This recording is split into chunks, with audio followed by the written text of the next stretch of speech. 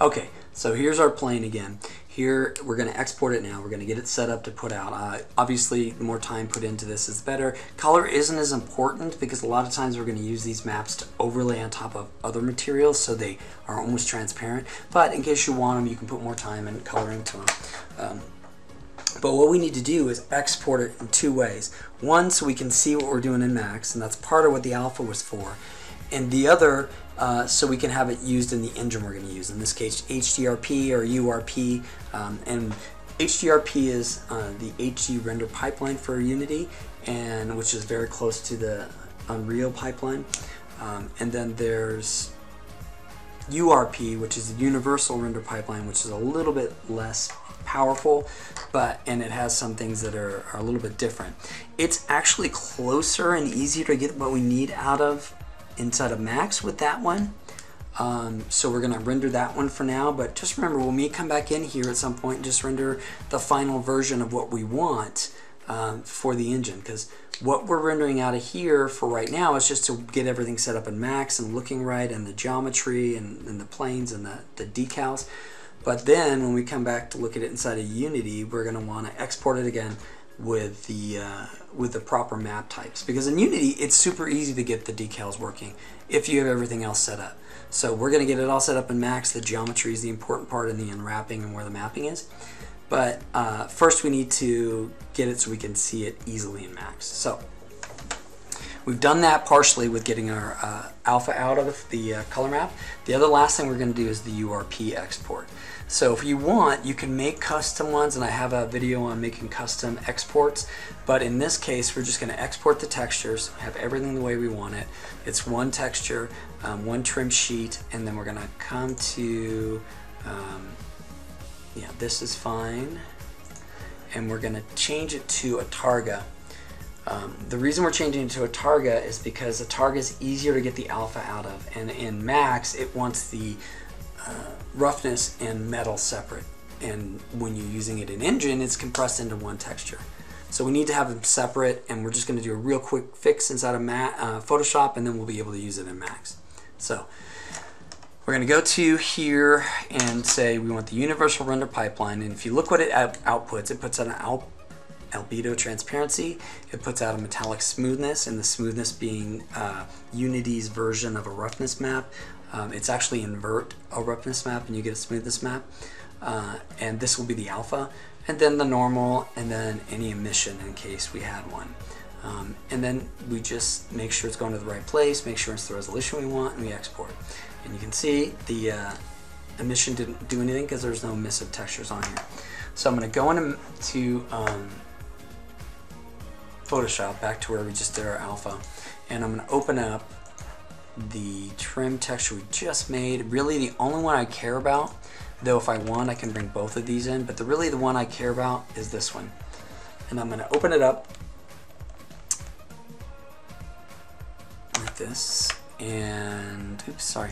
I'm going to open it up.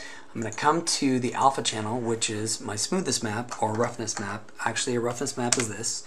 Max, for weird ways, actually uses roughness maps the same way that Unity uses smoothness maps. It's a weird dynamic between the programs we have to jump in and out of.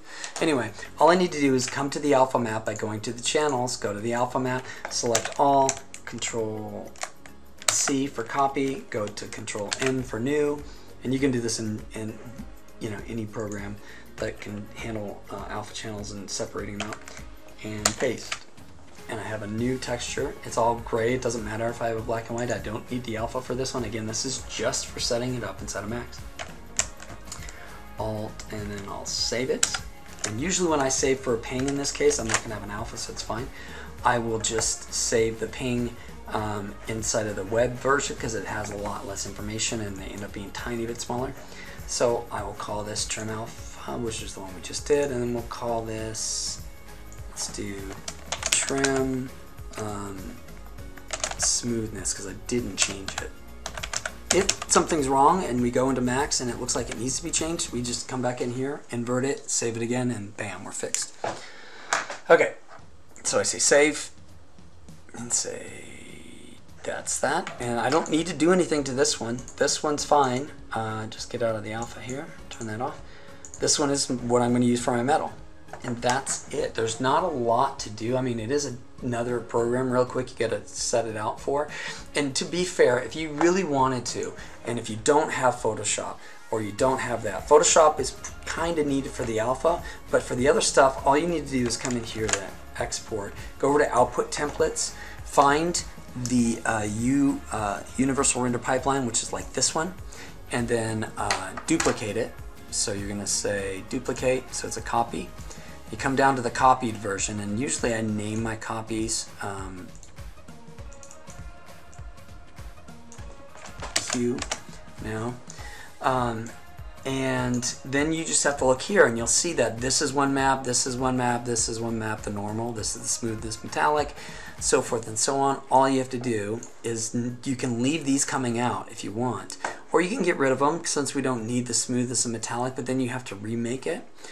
So what we'll do is we'll just do a gray map, and we'll come over here and call this, what I actually do is I copy this stuff, which is the naming. This is the mesh name, this is the texture name. I usually only use the texture name, so we'll just do it that way. And I'll take off metallic, like that. And you'll look here, and it says metallic and smoothness. RGB is the metallic, and then the smoothness is the alpha. And if we look over here, it's glossiness. Okay, so max uses glossiness. So all we have to do is find that same material to use in here, drag it over on top of this gray, and say from the gray channel. And now we're going to export another material, another texture that's just going to be the gray. So hold on, I will change it here, and there it is. And then if we look over here, there's the one I want. So if I say export, it should have overwritten everything else we had. And then if I open up this new texture, as long as I saved it in the right place. That's the TGA, yep, there it is, smoothness. And that's it. And you can see that the old one we just made was this one. So it's a little bit tanner, it's actually a little bit better in some ways. But anyway, or lighter. So anyway, that's how we're gonna do it, and that's all you need to do to get those textures out just to see it in Max. And we'll see you in the next video where we put it together and cut up our trim sheet for use in the next part of the building a trim sheet.